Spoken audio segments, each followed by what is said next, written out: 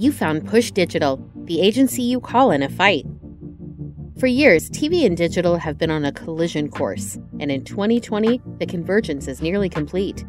There can be no separation between your television and digital marketing strategies. Here's why. Number one, more people are canceling cable subscriptions and streaming content on digitally connected TVs.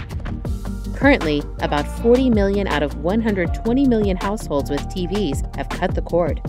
That number is expected to jump to 55 million by 2022.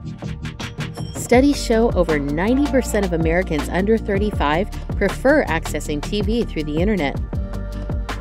Number two, despite cord cutting, video consumption is at an all-time high. Americans are now spending nearly 11 hours every day interacting with media, and nearly 7 of those hours spent watching video.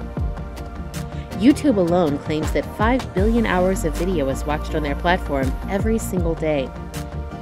Number three, new streaming services are constantly launching. In just the last few months, Disney Plus and HBO Max have arrived to sit alongside Netflix, Hulu, YouTube TV, Apple TV, and many others to take advantage of the digital shift.